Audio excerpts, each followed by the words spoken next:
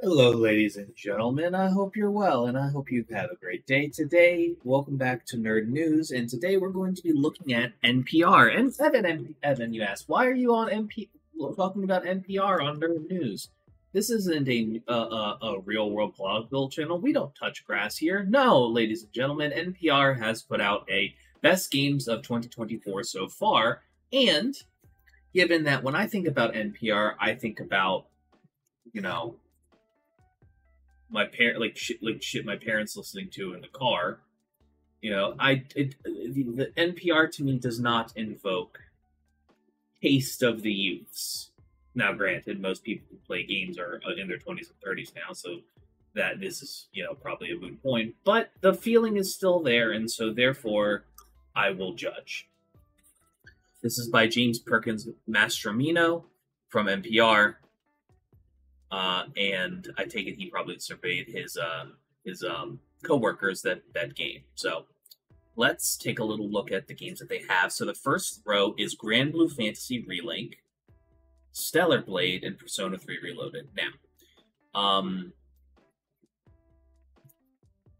Relink is a JRPG that seems to have pretty good artwork. I haven't heard much about it, so I can't really give a judgment on this. Stellar Blade and Persona 3, on the other hand, Persona is your typical, Wii RPG, JRPG masterpiece. Fair enough. And Stellar Blade, the only thing I know about Stellar Blade is that it's a Soulsborne-y type of game. And that, the worst people on the internet were using it as a cudgel to shit on women and lefties and shit. So, but from everything I hear outside of again, the worst human beings using it as a cudgel in their culture war bullshit, it's actually, from what I hear, a pretty damn good game. So props. So I'm all for it. The next line is Little Kitty, Big City, Prince of Persia, The Lost Crown, and Like a Dragon, Infinite Wealth. So, Little Kitty, Big City is actually a game that I want to play. It looks really adorable. It looks like kind of like a more gentle stray. And also it's a black cat, like the cat, like Nico Man's the cat we had here at the house. My girlfriend's first cat, and a cat I care about very, very much. Prince of Persia, The Lost Crown, which is a side-scrolling action game. That's definitely indicative of folks' age, as well as Like a Dragon Infinite Wealth. The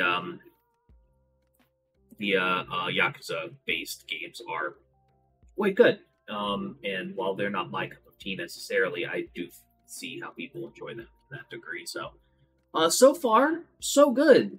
I haven't seen any piss poor quality or smooth brain takes on what the best games so far are. Now the question is this going to be actually a curated list, or is this them just going to list all the games worth a damn that have released in 2024?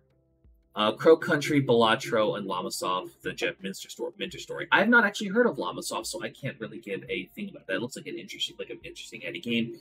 Balatro is, from what I hear, basically crack. I haven't had a chance to try it. Some friends of mine liked it a lot. I would like to give it a shot myself. And Crow Country, I hear, is actually a pretty cute, but nonetheless scary, Silent Hill-inspired horror game with pretty cool, vintage graphics. Definitely, if you like the Silent Hill games, definitely give that a shot. I've heard really good things, and I definitely need to play Balatro given my YouTube channel's pedigree as a TCG card game player.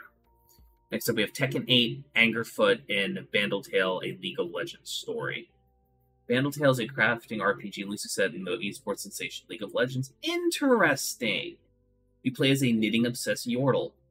Oh, that's cute! I actually think that's really awesome. Honestly, I might unironically give that a shot. That actually sounds kind of cute. Angerfoot is basically GoldenEye, sneakerhead, fight tons of people, map based. Looks interesting nonetheless. Tekken 8 is Tekken 8. Again, not I will say I'm actually pleasantly surprised so far looking through their list. I've actually found some games that I kind of want to try myself. Looks pretty cool. We have Astra. It's a VR game. Don't worry about it. Stardew Valley. Stardew Valley, I think it's on this list because he released the 6.1 update, 1.6 update, I mean to say, which has breathed a level of new life into the game. I've been playing Stardew Valley incessantly, definitely worth playing. And the last one is Solium Infernium, which is applying board game principles to game design. It's basically a tactics tabletop game based in hell. I like things like Risk, so I might give it a shot. We'll see. Moving on, we have Splatoon, Animal Well, which is a puzzle platformer, and with excellent art. I also love how the capybaras look. It's a beautifully designed pixel art game that looks cute as shit. And then Paper Mario: The Thousand Year Door. I don't need to say anything about that. People were ranting and raving about that game. Next up, we have Ari's Conflict, Collapse, and the Reach, Arkham Horror LCG, Feast of the Hemlock Vale, and Hades 2 Early Access. So Hades 2 Early Access, like obviously Hades 1 was goated. Hades 2 is good too. The Arkham Horror game is just like a physical TCG that we're talking about, which I think is actually pretty cool that they actually added tabletop games to this video game list, which I think is really cool. Same thing with Arcs, it's also a tabletop. Dread Delusion, which is kind of like a Dark Souls-y type of game with Morrowind-esque graphics. Pretty cool. I like it. Botany Manor, which is another cozy game. And Home Safety Hotline, which is which is like a point and click event. Not a point. It's kind of like a it's an old computer game where you like go through menus and stuff. It looks interesting. Probably not my thing. If you like things like Portal Help Desk, it's probably up your alley. We're going to ignore another VR game, Pacific Drive. I thought that came out last year. Yeah, I'm gonna be honest, y'all. I think they might. I think while yes, they're just. God, there are a lot of games that came out this year, but thankfully it's not as much as I thought. So we're going to. I thought that the length. Sorry, I had to sneeze. I thought that the length of the page was indicative of how many there were going to be, but actually it's not as bad. So I'm just going to do a quick hype around, and I'm going to point out some things that I know and can speak about. Pacific Drive, a driving sim with horror elements, read-only memories, NeuroDriver, Elden Ring: Shadow of the Erdtree.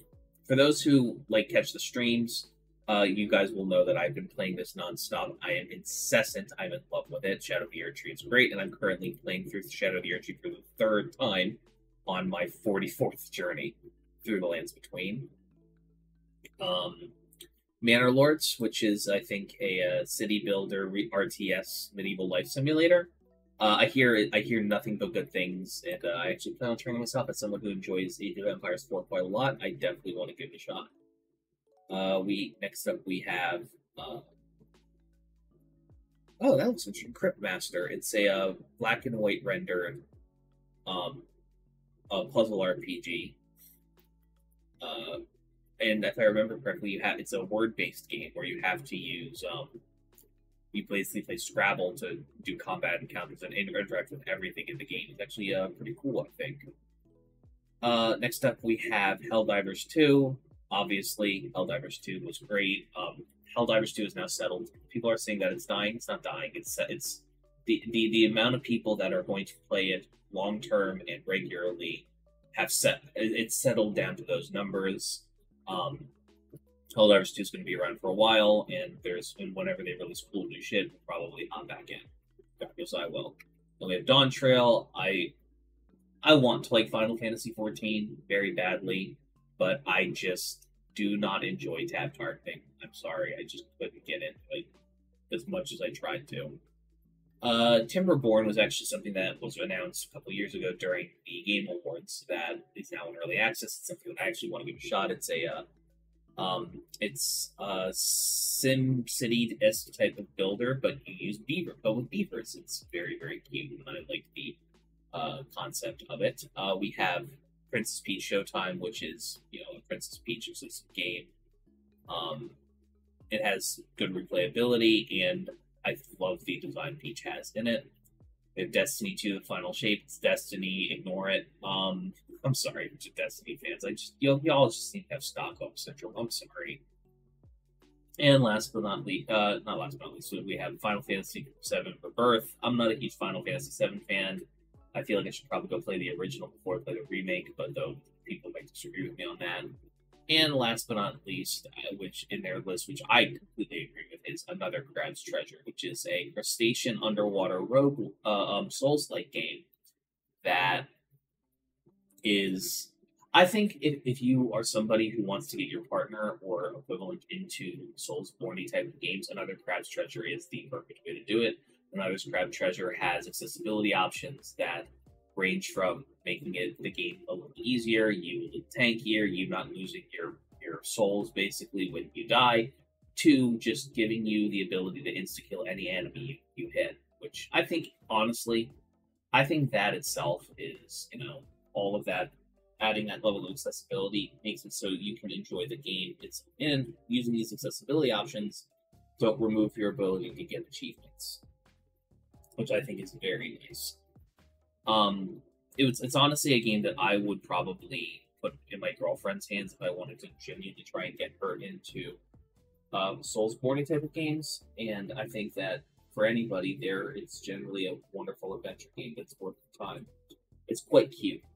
I apologize for my looking off screen for my YouTube watchers at present. I got sunburned out in Ocean City, Maryland a couple of weeks ago, and my skin is finally peeling, and it's been peeling nonstop for days.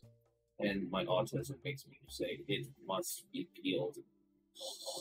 On that note, I kind of like their list. There's a few games that I skipped over, but yeah.